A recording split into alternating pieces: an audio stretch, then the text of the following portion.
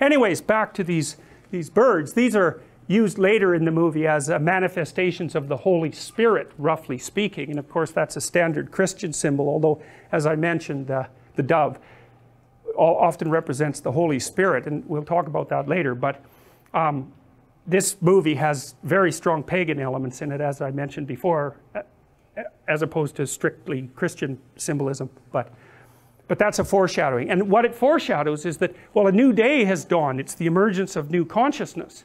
And everything last night went well, really well. Everything in the, let's call it the unconscious, say, after time stops. That all went well, and so the new day is full of promise. And so the birds are singing and the sun is shining, and like, hooray. And so that's exactly, so that sets, this is the next scene, right? So it sets the tenor for that scene, just like the introductory song does.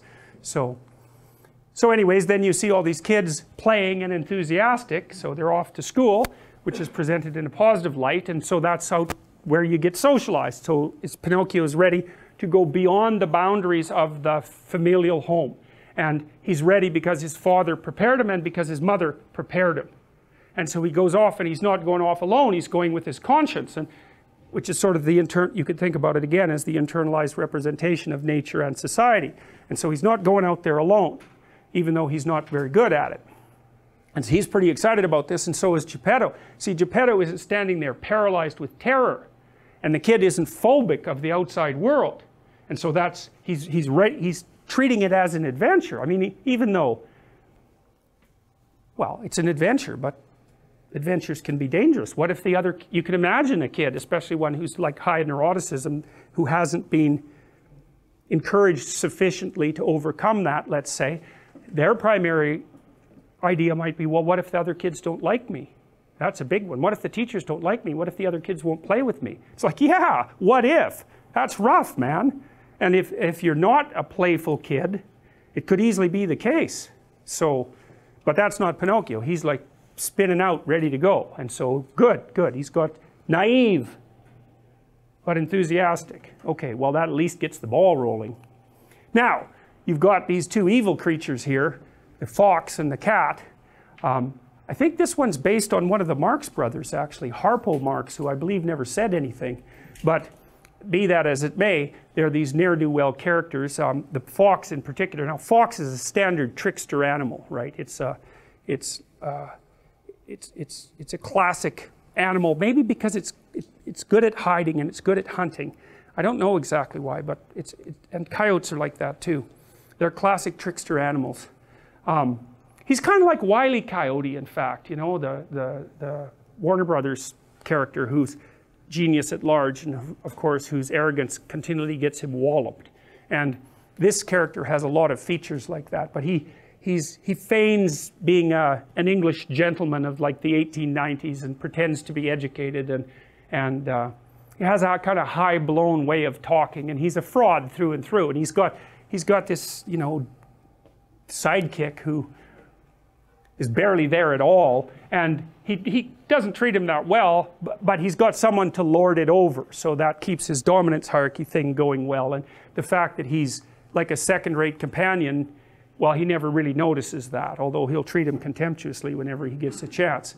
So anyways, they're walking down the street, and the fox is bragging away about some crooked thing that he's done and how he pulled the wool over someone's eyes, and he confuses that with wisdom and intelligence. And one of the things that you see, this is worth knowing too, because if you're preyed upon by a psychopath, which you will be to some degree at some point in your life, the psychopath, who will be narcissistic, will presume that you're stupid and that you deserve to be taken advantage of because you're naive and stupid. So it's actually a good thing that he's doing it. And his proof for, and I'm saying he because there are more male psychopaths, the proof that you're stupid, naive, is that he can take advantage of you. And so, like, if you were wiser, you'd be, you know, you'd know his tricks, and then it wouldn't be morally necessary for him to show you just exactly who knows what about what. And so the psychopath will use his ability to fool you as proof of his own grandiose omnipotence, omniscience, and narcissism. And the problem with that is that you can be fooled by a psychopath, and virtually anybody can. So that Robert Hare, for example, who studied psychopaths for a long time and interviewed a lot of them, like hundreds of them, and videotaped many of the interviews, he said when he was talking to the psychopath, he always believed what they were saying. And then he'd watch the video afterwards and see where the conversation went off the rails. But, you know, the proclivity to be polite in a conversation is very strong. And if you're polite, you don't object to the way that the person unfolds their strategy, you know. And psychopaths are pretty good at figuring out how to manipulate, obviously, how to manipulate people. And the probability that you will be immune to that is extraordinarily low. Go watch Paul Bernardo being interviewed by policemen on YouTube. That's that's enlightening, man. Paul Bernardo, he's like the CEO of a meeting in that video, you know. He gives the cops hell, he gives the lawyers hell, he protests his innocence. He basically tells them that they're rude and untrustworthy because they don't trust him because he did a few little things 17 years ago. And he gets away with it, a few little things, right? I mean, he killed a bunch of people, including the sister of his girlfriend at the time. And, you know, he was a repeat sexual offender and murderer. It's like, but he basically goes, well, you know, that's a long time ago. It's like, we're past that, aren't we? I mean, I'm having a discussion with you. I'm trying to help you solve some crimes, which, by the way, I committed, but we won't bring that up. You know, and you're accusing me of being a liar. Like, you're not playing fair. What's up with you? And then when they answer, he looks at his fingernails, which is like, that's a lovely little manipulative thing, because it basically means whatever happens to be under my fingernail at the moment is much higher priority than listening to your foolish story. And you watch, you'll see people do that to you. And then you get a little insight into what they're up to. He's very good at that. And so, or he looks outside, or he just looks at his hands, or he looks out the window, immediately dismissive in his nonverbal behavior. It's brilliant. The courts were forced to release that, by the way.